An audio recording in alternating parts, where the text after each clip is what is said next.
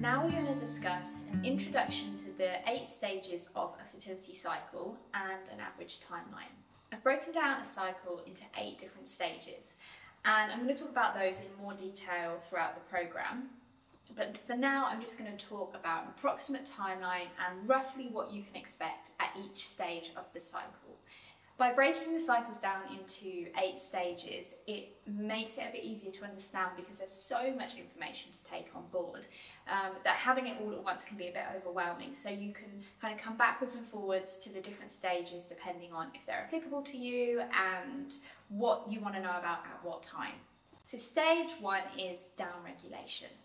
So you have downregulation if you're doing something called a long protocol. So your doctor might have mentioned like you're having the long protocol, and this means that 2.5 to 4.5 weeks into your cycle, you start medication to basically stop your ovaries from working.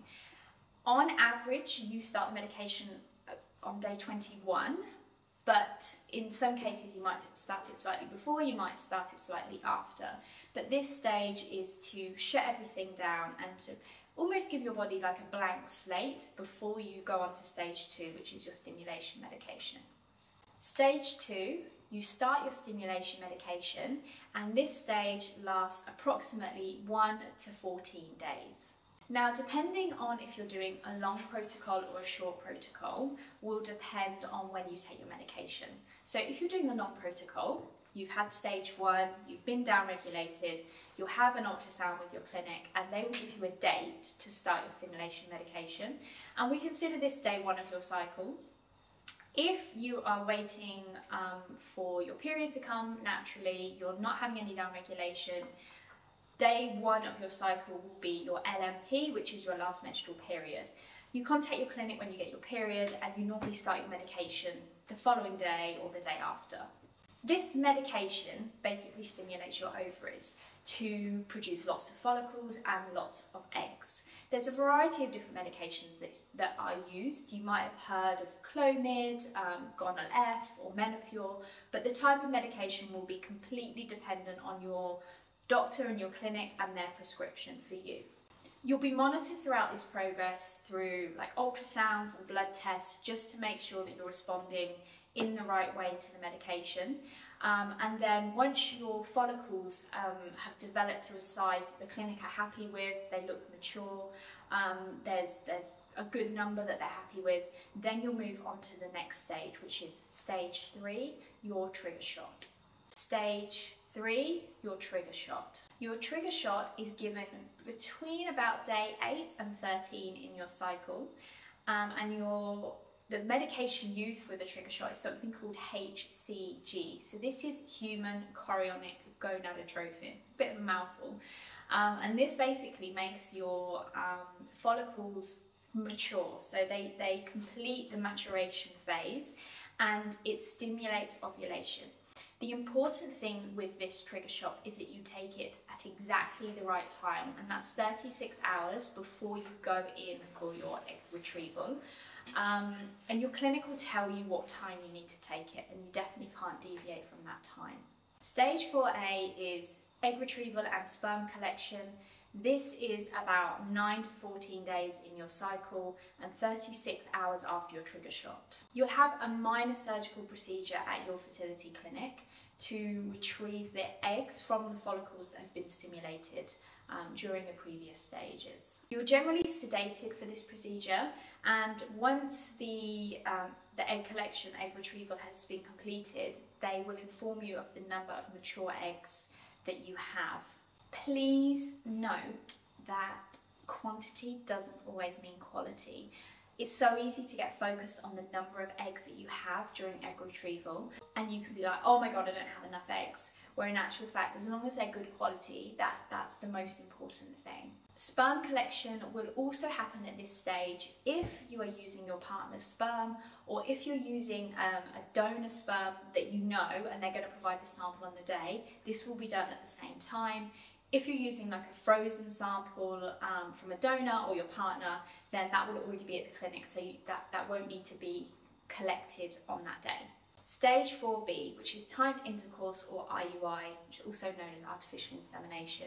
So if you are going into the clinic to have the IUI, the sperm will then be put directly into your uterus. So they basically put a small catheter through your cervix and then they insert the sperm directly in the uterus, so it doesn't have as far to swim.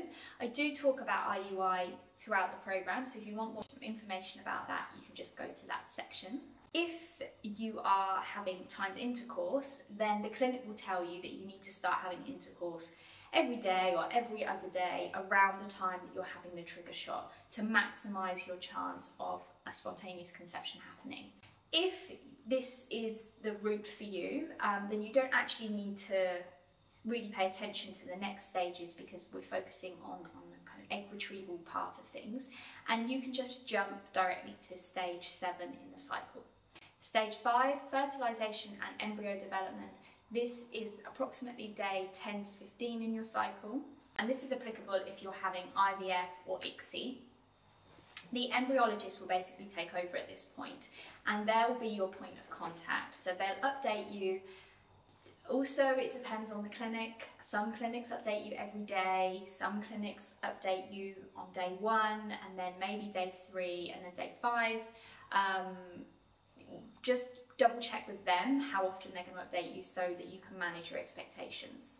So during this process of your eggs being fertilised and the embryos developing, you will lose some along the way. So if, for example, you started off with 8 fertilised eggs on day 1, by the time you get to day 3, you might have 6. By the time you get to day 5, you might have 3 or 4. When you go in for your transfer, on that morning they will update you as to how many you have.